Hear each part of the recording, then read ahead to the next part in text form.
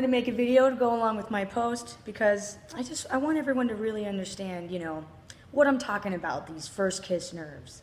Either it's like, well, we could kiss today, but if we kiss today, we might not kiss again if it sucks. And sometimes you're so nervous and you're like sitting there like, oh yeah, I'm having so much fun, thanks for coming out with me. But really inside you're like, oh my God, I'm gonna kiss her, I'm gonna kiss him. What are we gonna do? What's gonna happen? And that's literally what's going on up here. I know it. But now, there's two types of people, I firmly believe. There's the people who like that challenge, who you don't kiss on the first date because you want them to crave it next time.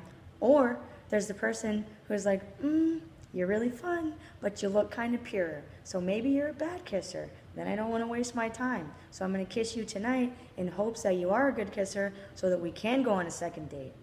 But who's to say?